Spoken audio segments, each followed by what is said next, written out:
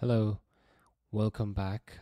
Um, so this is already solved as you can see because I just went through this whole question in a video, and it turns out that video had a messed up audio.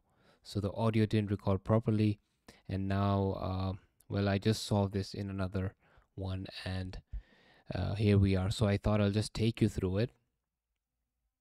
Okay. So Samir buys and sells on credit. He has provided the following information. On 1st January, there are opening receivables, and then there are some transactions for the month. Yes. Actually, never mind. That's for the year. Some transactions for the year.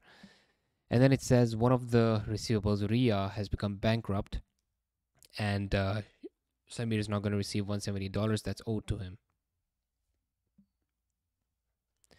Um, and the rest of the money Samir expects to receive. So we'll write off $178 from Ria as irrecoverable. Since irrecoverable debt is an expense, we'll debit that account, and Ria will be credited because Ria, a trade receivable, is well, not going to be receivable anymore. So our asset is falling. Here for the narrative, you have to give a reason. In this case, it's amount owed by Ria written off as irrecoverable. You may add to the fact that this is also because of the fact that she went bankrupt.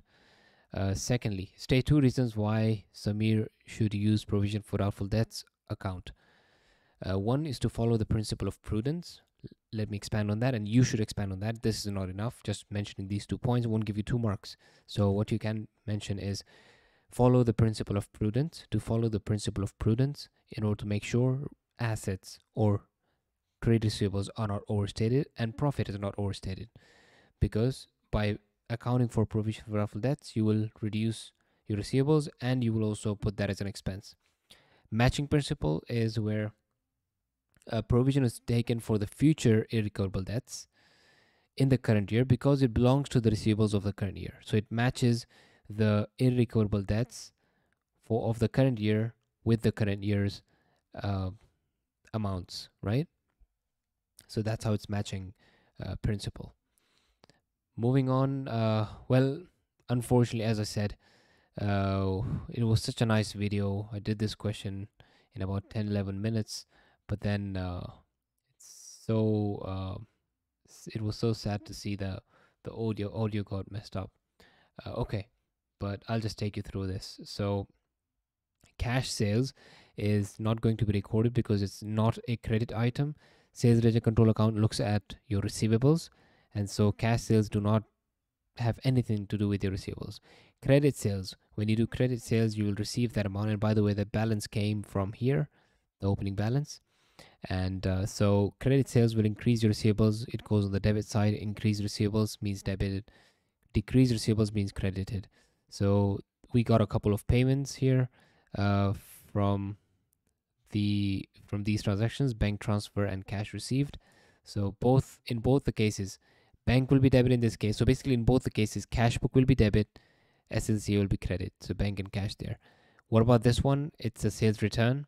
When sales are debited, sales returns are credited in the SLCA, right? Another way to think is it reduces your receivables. So it's gonna be credited. Next, we have interest charged. When you charge interest to your customers, your receivables will go up, so that should be debited.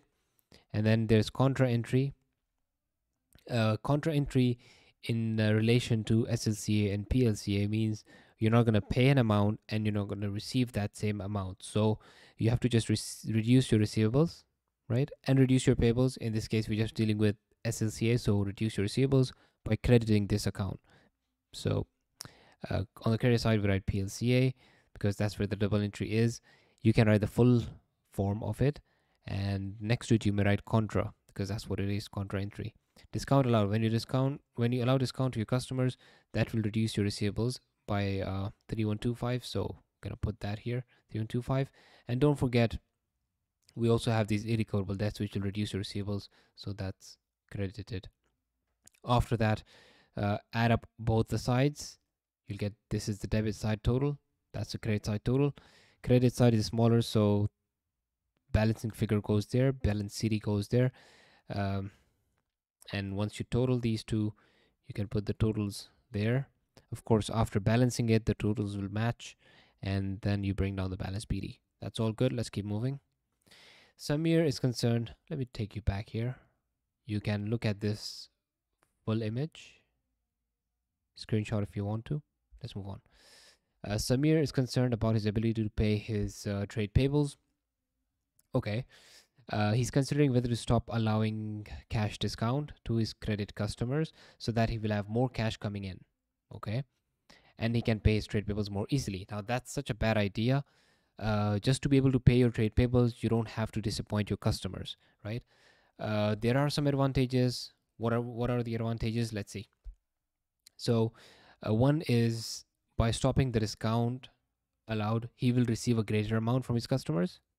His customers are going to pay him a greater amount from the customers. One.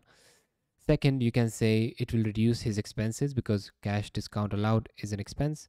Reduce expenses, increase profit. That's like 2-3 points, and that's enough. Okay.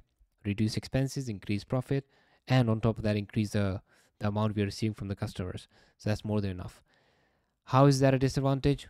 Well, it's easily a very big disadvantage. So, uh, first of all, there are better ways to raise finance to pay the payables. That's one thing. There'll be better ways to pay payables from other sources of finance. Secondly, it will disappoint our credit customers and they will go to other competitors. So it will damage our reputation and goodwill with the customers, and we will lose them to our competitors. That's more than enough. Two points on each side. And you can conclude by saying that it's not the best way to raise finance by reducing discount because that will disappoint our customers, and there are better options available. The next question is just about that. What other options are available?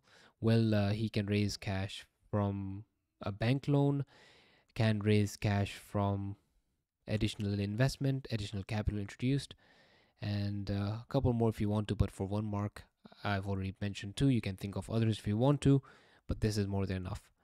All right, now I'm hoping this recording came out fine. Really, really hoping for that. So just see you in the next one. Bye.